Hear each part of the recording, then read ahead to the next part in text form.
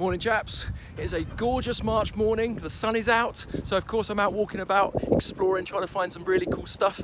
I had an idea this morning that I really fancy some fresh fruit for my breakfast. So I'm out and about, I'm looking around, I'm walking actually in the car park of this place over here. And I'm going to see if I can buy myself some fresh fruit, because that's what I really fancy. It's good for you, it's healthy, hopefully it's local produce. But one thing that's going to really guide my hand this morning is that I won't buy any fruit that's anything to do with plastic. Now hopefully this is a massive supermarket. They should have plenty of fresh fruit that doesn't have anything to do with plastic. So join me on this little mission that we've got to find my breakfast. Ultimately, if I don't find what I'm after, simple, beautiful, gorgeous local fruit that's nothing to do with plastic, then I've made the decision that I simply won't have fruit today. Now I think that's a really valid point. And the point is this: we live in this world of convenience, this world where everything is available to us the whole time. And so we have to change, because convenience is destroying this planet, because too many of us are on this planet making everything so convenient for ourselves because we want everything now. So we have to change. And so in my case, I'm saying, right, I'm looking for fruit today. If I don't find proper fruit, local fruit, fruit that's not been transported from miles away and certainly not stored in plastic, then today I won't buy it. And it's these sorts of thoughts that we've all got to start coming up with. No matter how big or small, we've all got to sometimes just say, no, I can't have this today because it's no good for me. It's not good quality. It's not good for the planet. It's not good in the long term. And so sometimes we just have to say no to convenience. So right, let's wander in the shop, see what we can find. It's totally live, totally improvised. I'll probably get kicked out, but we'll see what happens. Right, let's do it. Yes, I found it, wonderful fruit. It's all in plastic tubs, so I'm not buying this, even though it looks gorgeous. Beautiful colours, really rich, really full of flavour, I'm sure, but I can't buy it because it's in plastic. No. We've got some kiwis. No. Let's look at some veg, maybe some veg. No. No, ain't gonna happen here, is it? Bingo, mangoes, wonderful. In cardboard, more mangoes down there. Coconuts as well, this is excellent. Other than that, everything is out of bounds to me today, so mango it is. If I was after vegetables for my tea, I'd go for those. Locally produced and they're in cardboard, so that's a good thing. Tomatoes. But there's millions that aren't. They're all in plastic. Peppers as well look great. Go for those, there's no packaging, but those ones, they're in packaging, so I wouldn't buy them. This is crazy. All around, all around, all around. Everything is bagged up in plastic, it's insane. Well, that didn't work very well. All I've got is a pomegranate and a mango. First shop of the day. Oh, sorry, after you. No, after you, after you. First shop of the day, and all I've got is these two. Not a very substantial breakfast, especially not for a family of four. So I better carry on my wanderings. Right, I'm going to find another shop now and see what we can do. I'm hoping by the end of this little session, after popping into several shops, we may actually have something sufficient to make one breakfast for one family. Wish me luck, this is crazy. When I'm talking to you like this, I really don't mean to patronise. I'm really not telling you what to do. I promise you I'm not. And if you feel like I am, then I sincerely apologise. That is not my intention.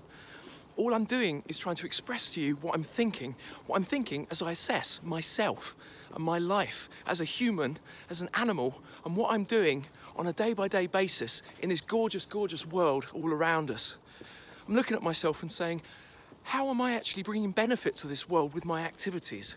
Every time I walk out my door, I'm looking at stuff, I'm buying stuff, I'm getting involved in stuff.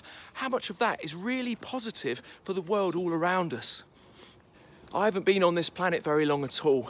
I'm only 44 years old, and that is nothing in Earth time. But I look back over my history, my tiny, tiny history, and I look at the world that we're in now. Oh, sorry, I'm actually walking about in the road, so I've got to be real careful. But I look at my life as it's been, and I think, my goodness, in my lifetime of things becoming more convenient, more available, the world commerce is everywhere now. We can get anything, anytime. In that history, have things actually got better for us? Because we think that we have. But when you look at it, they haven't. We're not any happier. We're just a whole lot busier, a whole lot more involved in everything all of the time, which is thoroughly exhausting, and that is no good for anybody. In my tiny, tiny history on this planet, all things are getting worse. This doesn't make any sense. We're the most modern humans we've ever known, the greatest humans that we've ever known. And yet look all around us. We live in this world of commercialism, of short-term gains, of disposability. And we can't carry on like this because look all around you. Look at the news, look at the statistics. Things are getting worse. Biodiversity is dying out. Habitat is being destroyed. More and more diseases are occurring. More and more extremes of weather. All of these terrible things are happening. And we, as humans, me and you, are creating them. Can't we see this? And so me, as an individual, I have to make a stand. I have to think about this and think, I don't want this anymore. So how are we going to combat this? Can we go around just blaming politicians, blaming those countries miles away from us who we'll never go to, saying, oh, it's all their fault? Let's pass the buck, shall we? Or perhaps if we look all around the world, we realise that there is one problem, one united problem. And that problem is us, is humans. We create these issues and it's only up to us to act, to do something about it, to actually remedy these issues for ourselves, but most importantly for our future generations. I've realised that we, humans, adult humans, are like children. We live in a day and age where everything, and I mean everything, is available to us all of the time, 24/7, doesn't matter which country it is, you can order it online, do whatever you need to do, and it'll be with you. That is remarkable. If only the methodology by which it gets to us, by the way it's created, was far more environmentally friendly for the wild environment, but for us as well, in the long term. But it isn't. We're like children. I want this, I want that, I need to do this, I need to do that. What's wrong with us? Where are the parents? The parents saying, no, you can't. Well, we are the parents. We have to be the parents to us, our own spoilt children. And we have to step in and we have to say, no, we can't have it. I can't have blueberries today because unfortunately for me, blueberries are not in season here right now. Blackberries, whatever it may be, you can't have it today. And that is the decision, the power that is in our hands right now, is that we can decide what we do and don't do today. And I personally am choosing that today, despite my absolutely craving blueberries, I today can't have them. Simple as that. Rob, you can't have your blueberries unless they're locally produced. And you can find them not in plastic. That's the only condition for me now. If I can find them like that, I'll get them. If I can't, then sorry, spoilt brat Rob. You can't have blueberries today. Right, I'm just arriving at my new shop. Hopefully I'm going to get some more for breakfast. Wish me luck. I'm at one of these massive, massive shops that you might know all about. And let's show you where I am. Hopefully we'll have a bit of success. I'm really hoping we have some success in this place here. Let's see what we can find. They join me. Let's do it. Packages, packages everywhere. Look, apples, apples. Aha! Finally some fresh apples. At least we're gonna eat some apples. Thank goodness for that. Got bags, bags, bags, bags. Oh my goodness, look at this lot.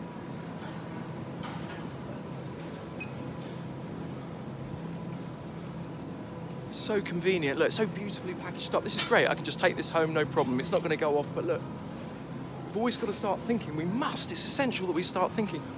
Once I've eaten this fruit, it'll be gone in a day or two's time. What's going to happen to all this packaging?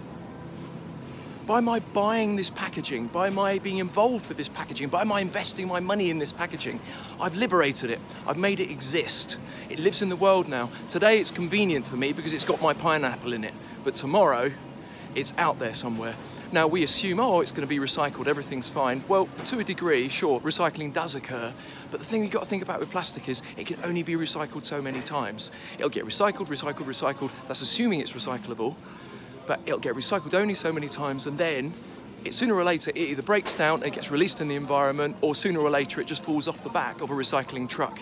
Either way, by you and me buying it, as a consumer, we are liberating plastic in the world. And I don't want this plastic in the world. Right now, everyone's complaining about plastic. Oh, it's such a mess. Oh, it's destroying the oceans. Oh, turtles are swallowing it. It's a terrible thing. But the thing is, this is a drop in the ocean. The issues that we've got right now with this plastic is occurring not from plastic that's being created today. It was created years ago. And nowadays, we are creating more and more plastic than ever before in history. And so, of course, sooner or later, what goes around comes around. That plastic is going to be on your doorstep tomorrow, on your kids' doorstep tomorrow, on your grandchildren's doorstep tomorrow. And so we as consumers, we have one choice.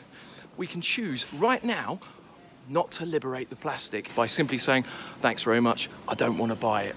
I'll leave it, thanks very much. Right, my battle continues. I absolutely give up. I don't want to buy any of this stuff. This is ridiculous. It's not getting any better. Look at it just down here. Look at these guys. Recyclable bags, but they're still made of plastic. Reusable bags, but still made of plastic. We have to start thinking about these things. As much as they say they're reusable, recyclable, that only goes on for so long. The fact is, we must stop buying plastic. It doesn't go away. It serves us for such a short period of time, but it lasts for so long, and all it does is causes us issues. I'm actually leaving this shop now. I simply can't buy anything here. It's done my head in. It really, really has done my head in. So I'm literally acting as a consumer. I'm the most powerful person in the world. You are the most powerful person in the world. It's not the politicians. It's not those with money, it's us, because there's so many of us. As consumers, we're the most numerous humans on the planet, and we can decide with our feet. We decide where we invest our money. We, by buying stuff, by looking at stuff and investing in it with our money, we are creating it and allowing it to exist in this world. And so we consumers, if we're all united together in one common thought, that we don't want plastic here anymore, if we unite and say, no, I won't buy it, then it will hit them in the pocket, which is exactly what we've got to do. As long as we carry on buying their product, they will carry on manufacturing our product. And that's the way it works. But if we say, no, I don't want flimsy lids on things anymore, if you know the repercussions of it and you don't buy it, then we will hit them in the pocket and it will stop being in our world. And I don't want it in our world. For me, for you, for future generations, the world does not need all of this plastic. The power is with you.